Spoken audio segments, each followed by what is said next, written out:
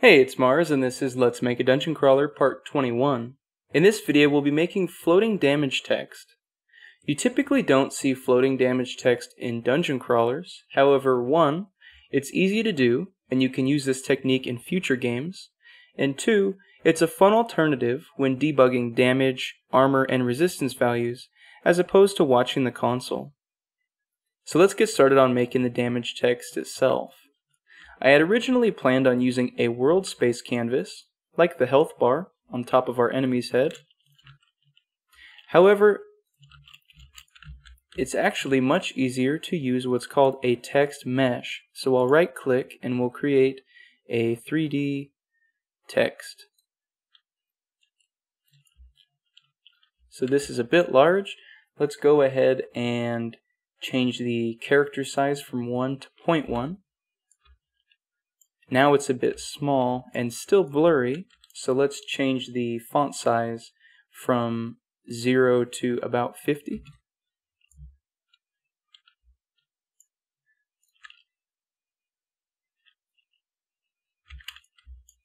So this is how it would look if we dealt 35 damage. That size looks alright. And as with the unit health bar, we want this number to face the camera, since we're going to be up here looking down on our game. So let's add a script face camera late, and we will reverse face rather. Now it will be looking at us when we hit play. That's good. And let's align the text. See how it's anchored at the top left of the 3 here. Let's set the anchor to middle, alignment center. So now the text is the 0, 0, 0 position. I'm also going to set it to bold. And that's good there. So now let's add a plyblocks component. And then I'm going to save this as a prefab. Let's call this FDT for floating damage text. And I'm going to drop that in my project window to make it a prefab. And then I will set the numbers there blank, so we don't see a 35 for a split second every time it pops up. So this prefab is good to go. And let's set when it gets instantiated. In the last video, we gave our player a receive damage event where we can mitigate elemental damage, dodge, block, evade, and then here is where the health is reduced, change attribute health.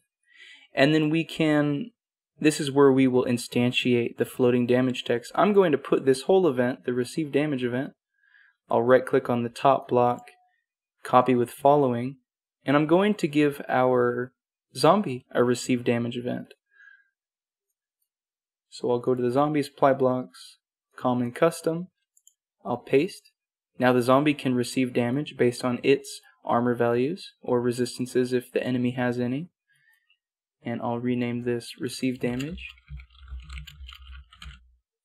And here, let's set the floating damage text. So we will object instantiate.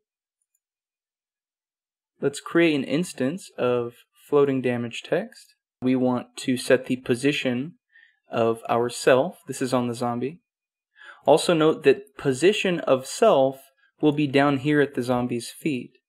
So we're going to do position of self plus 2 should be around here. So that's a vector 3 a plus b. We'll go to math. Vector 3 a plus b. And let's do get position of self, and then we'll add 2 on the y-axis. Object get position. There. When we receive damage on the zombie, create floating damage text at position of self world plus 2. with rotation, it doesn't matter. And set, let's set a reference to this. So we'll go to variables and grab a temp variable. And let's just rename this to floating damage text. There we go. So now that we've set a reference to it, we can make adjustments to that newly created prefab from this event right here. So let's go to a common set property block, and we want to set the text on the 3D text that we just instantiated. So I'm going to drop that into this. So let's grab it in the hierarchy and drop it into the first null box on the set property block. And now we can browse to TextMesh text. Now that we've got the proper value, I'm going to delete it out. And instead of referencing a text mesh from the hierarchy, let's reference the text mesh that we just created and set a variable for. So we're setting textmesh.text on, and then here we can just use the temporary variable. And then what do we want to set the text to? Let's set it to mitigated damage. So I will do a common as string. Since mitigated damage is a float, I'll paste that in. And now we're creating floating damage text, hopefully above the zombie's head, 2 units above the feet. We're setting a temporary variable reference, and then we're setting the text on the reference to the damage as a string. Alright, so we're done there. Let's go to the damage text itself. And we have a plyblocks component. Let's go ahead and say common on start, and we want to destroy this text after about 2 seconds so that they don't fill up in the hierarchy. I'll do an object destroy after 2 seconds. Let's also make it move upwards after it's been instantiated. So we can do a common on update. And here let's do a object translate. We'll move the text upwards. So we're going to translate self by a very small number, since update happens many times a second. Let's set the y value to 0.005. Now you'll see it doesn't show up in this vector 3 just because the value is so small, but it is here. So now on update, translate by 0.005 on the y-axis, and then it will be deleted after 2 seconds. I'd also like the text to fade out. We're going to take the text, let's say once again we did 35 damage, and it's moving upwards over 2 seconds before it gets deleted.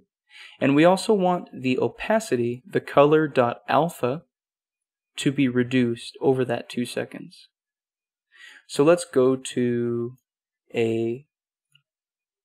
let's set the current alpha to a temporary variable.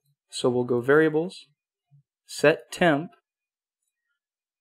and then we want a common get property. Let's drop in our floating damage text so that we can get the drop down on the get property block. And we're going to set the TextMesh color alpha. That's the opacity of the letters. And let's set that to, I'll just rename this from var to alpha. Now we're just going to use a set property block. Once again, I'll drop in itself. Let's browse to TextMesh color A. And we want to do the current color, or the current alpha, minus a very small number. So let's do float a minus b, that's in math. Float a minus b, and let's do alpha minus, so let's grab alpha, that's a temp variable. Alpha minus, and let's use 0.002, should fade away over 2 seconds quite nicely. So I'll grab a common float of 0.002. Now in our last video, damage mitigation, we set it up so that the enemy triggered the receive damage event, but I haven't done the same for the player. So I will grab the on-skill hit from the enemy attack, where instead of changing the attribute health, it triggers the receive damage event. Let's copy that, and then in our player's attack, on-skill hit, instead of changing the health, let's trigger receive damage on the hit object as plyblocks, and then we'll send, let's say, 20 damage.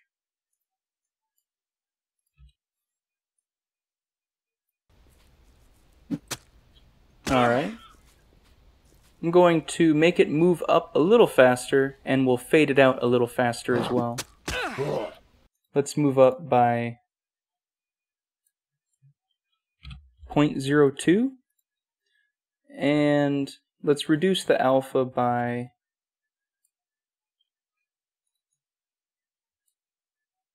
0.02. Let's see how that looks.